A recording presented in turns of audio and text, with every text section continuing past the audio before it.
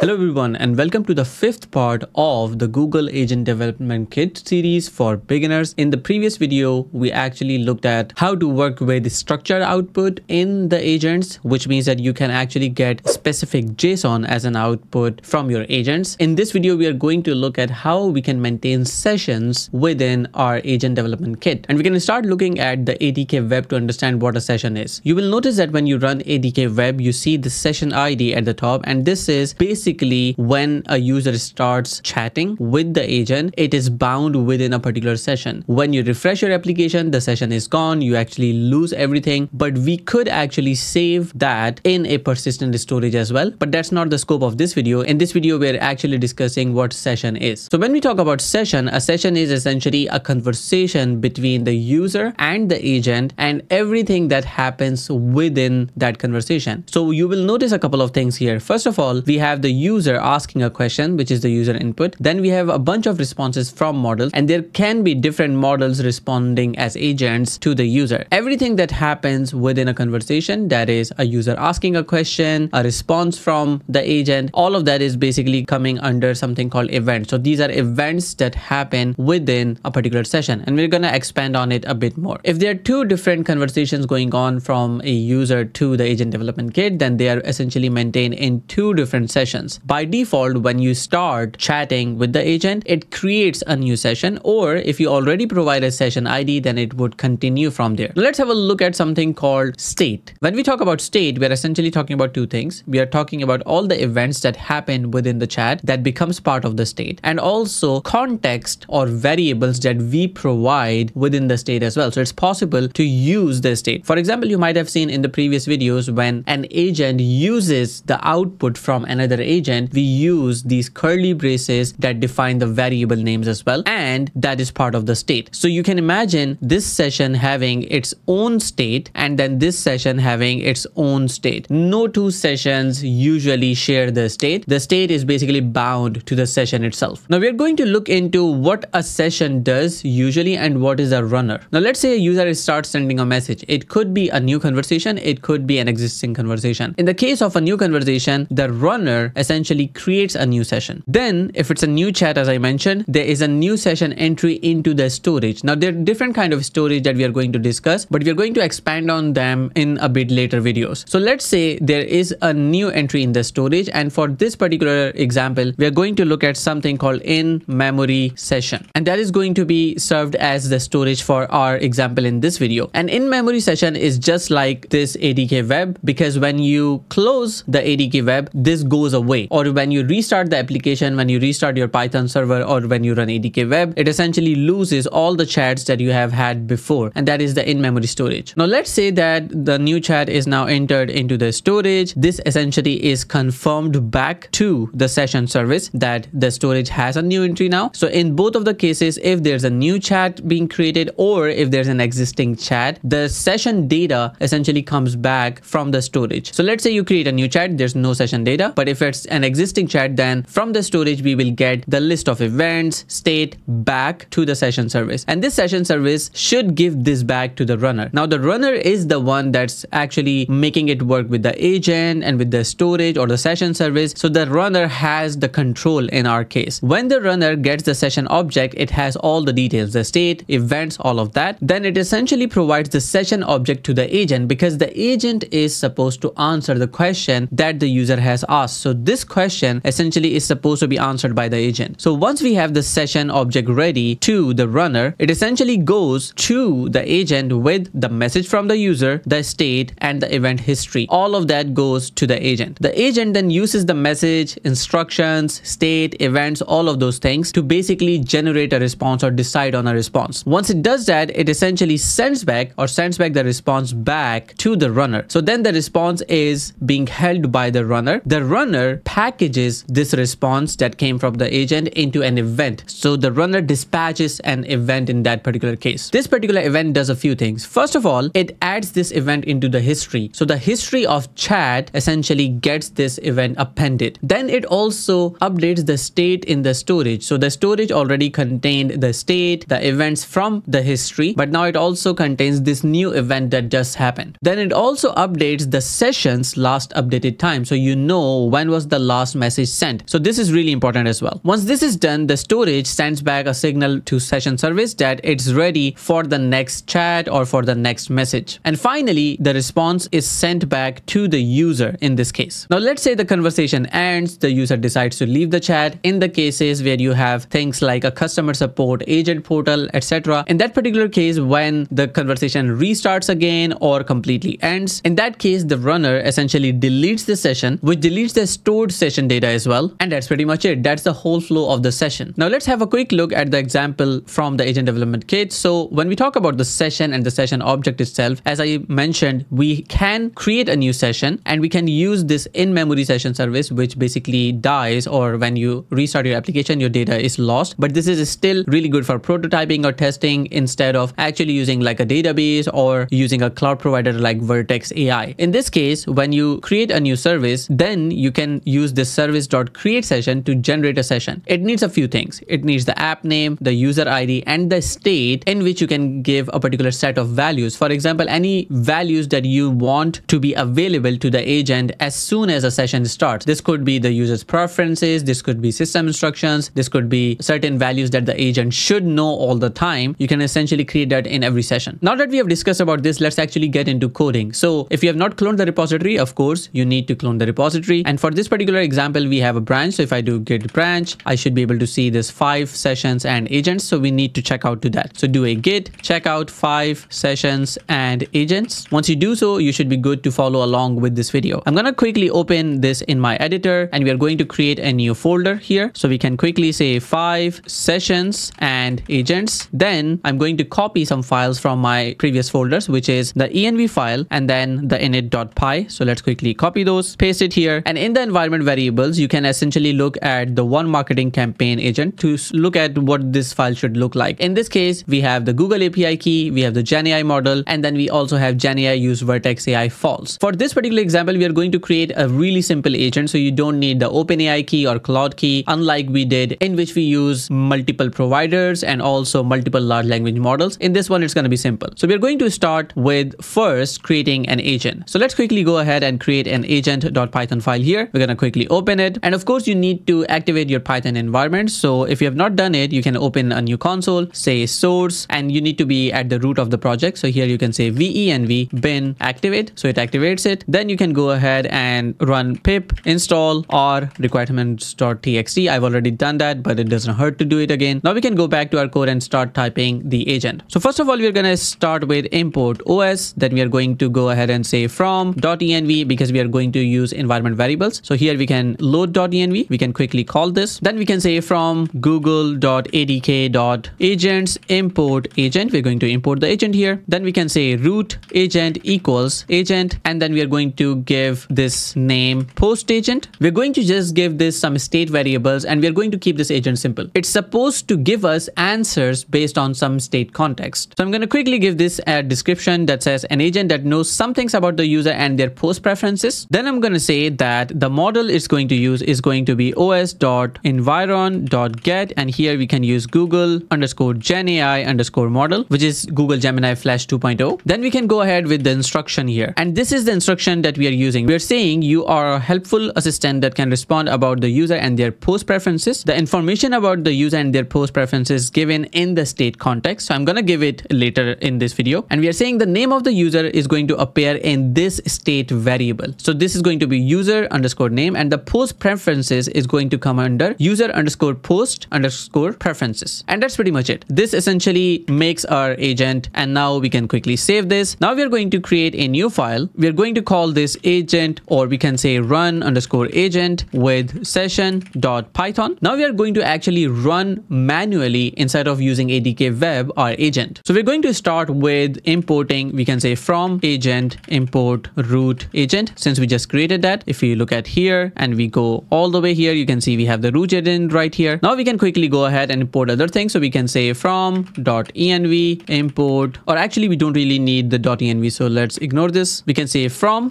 google.adk.runners import runner. Then we can say from google.adk.sessions import InMemorySessionService. Then we can say from google.genai import types. We are using this because we are going to create a message right here using these types. types. Now we can go ahead and create our session service. So we can say session service equals in-memory session service. Now I'm going to give the state context. So here I can say state underscore context equals, and now here the first thing is going to be the user underscore name, and here I'm going to give this SN. Then we are going to say user underscore post underscore preferences, and here I want to give it instructions similar to what I used in my LinkedIn post. For example, if I go to this tools agent, or sorry, multimodal here, and go to agent.python, I can see that in the LinkedIn agent, in the instruction, I have specific instructions about how the post should be. For example, it should be professional, engaging, should have a primary hook, should have a line break, should have a post hook, etc. So I want to use something like this. So I'm going to go back to my file and I'm going to go to run agent with SessionPy. Now my instructions are as follows. I'm saying that for LinkedIn, we need to have a professional, engaging, and relevant to the topic post. It should also have a primary hook, not more than 60 characters, should have a line break, all of those things that we had. So feel free to pause this, copy this if you want, or you can find the code in the description, of course. Now what I'm going to do is let's quickly end this, and we're going to end the state context variable here as well. I'm going to format this a bit nicely, and now we can save this. Now that we have the state context ready, we can start creating our session. So for the session, we need a couple of things. We first need to use the create session method, but even before so, we need a couple of variables. The first one is going to be session ID, and we can create a new ID here. So we can use the string function here, but we need to essentially go ahead and import UUID. So we can say import